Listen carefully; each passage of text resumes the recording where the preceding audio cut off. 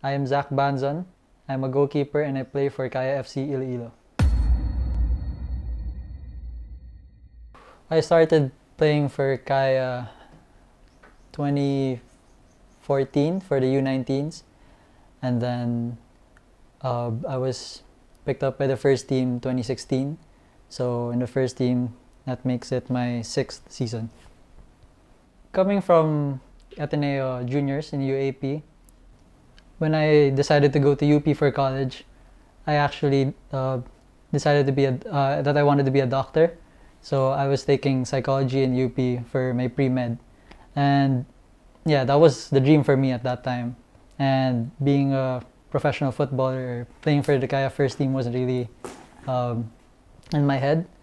But you know, I was just enjoying football with Kaya B because I've been playing with them for a while now. And when the first team opportunity came, like I couldn't turn it down, and I haven't looked back since. It came at such a good time too, because it was our first time in the AFC Cup, and just to go to different countries like Hong Kong, Singapore, and Maldives was, I don't know, I can't even explain it now. Looking back, like just a great experience. What was the next big milestone for you there? I mean, 2017, I suppose, in the PFL. You were starting goalkeeper for the first set of games. You were there, starting against Ceres Negros, which is probably the biggest possible game you could be in. Tell us about that experience of being thrown into the fire. Well, during preseason and even the games in the previous season, I already kept clean sheets the whole period. So I think it was like we had lots of friendly games, and I think it was like 13 games where I didn't concede, and I just felt really good about myself. I was super confident, and I remember when we had the PFL opening ceremony and they announced the inaugural games for the PFL, and it said Kaya FC versus Ceres. Like, I just had a big smile on my face. I was like, I know I'm playing that game, and I was so excited to play. The dawn of a new era of Philippine football begins here today as we usher in the very first match for the Philippines Football League 2017 between Kaya FC Makati and Ceres Negros FC. The moment I woke up that day, like I was super locked in. And then, funny story, one of my group mates in class called me and he was like, oh, something's wrong with our project, we have to fix something. So that morning I actually went to UP to finish our project for like 2 hours, and then by noon I went back home and then just prepared again. But yeah, I think that game against Ceres 2017 was something else in terms of my confidence, and yeah, that's something that I want to get back to. Zach Banzon starting in goal.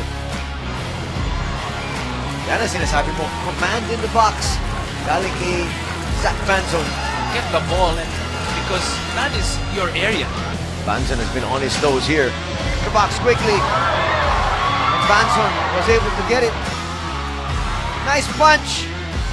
And Banzon averts another disastrous opportunity here. That was a goal line clearance, a crucial one for Kaya. Excellent stop. The points will be split, Ryan. In fact, even Banzon, had a decent showing at goal. That high came very early, in my opinion, and honestly, after that, there were lots of lows. I remember 2 games after, we played Global and we lost 3-1. I think from there, it was like a straight ride downwards. The confidence I had in the first game was like nowhere to be found anymore. And I think from there I learned that there's so much more for me to improve. The thing is, like, I started goalkeeping only 2014, and then I became a professional one just 2 years after. So before I was like I was a midfielder, I was a right back. Yeah, I became Kaya's starter in 2017. I was like, wow. So even if I believed in myself then, in that first game, there was honestly lots of things that I lacked. Dealing with my confidence, with just like the mental side of the game. I think it was something that I had no idea about. Like even if I played well, I had the skills to do it. Since I didn't know anything about like the mental side and how to keep that starting spot, it was hard for me, especially when we started losing in those few games.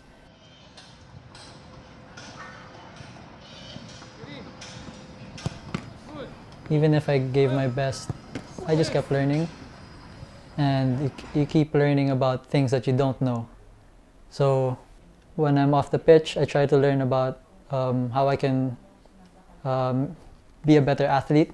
So not just like how I recover, how I eat, but also how my mind works. A constant drive to improve myself, and you know, all those things combined, just this year, especially with a big challenge ahead of the Champions League, I can say that I'm ready.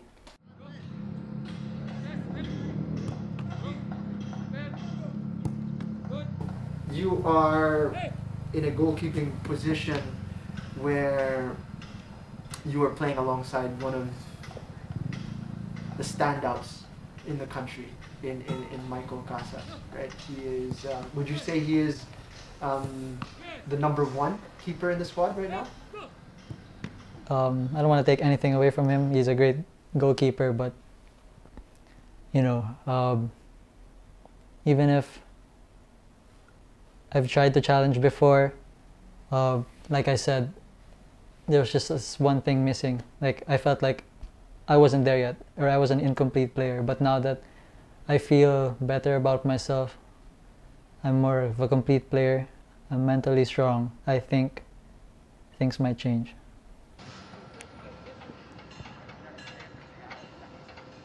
When you look down the road, like, what does it look like to you?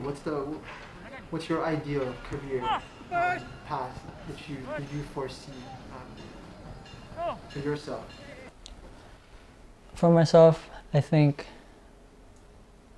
it's clear. I want to, down the road, I want to wear the armband and lead us to the Champions League final. That's the pinnacle. That's it. That would be quite something.